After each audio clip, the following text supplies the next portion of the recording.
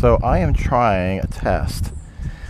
Virtual cinematography here through the Vision Pro. So I'm working on this little short with my characters. The concept idea is going to have this little delivery bots followed by mini ones interacting with the mini bots here. And I'm trying to do some cinematography here.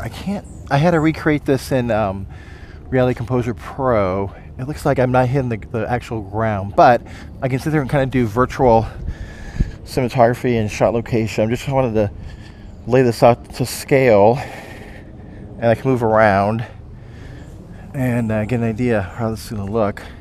Kind of black out some shots here. Hey Siri, take a screen. Okay, so anyhow, what I'm doing here is I'm looking at the sidewalk. Hey Siri.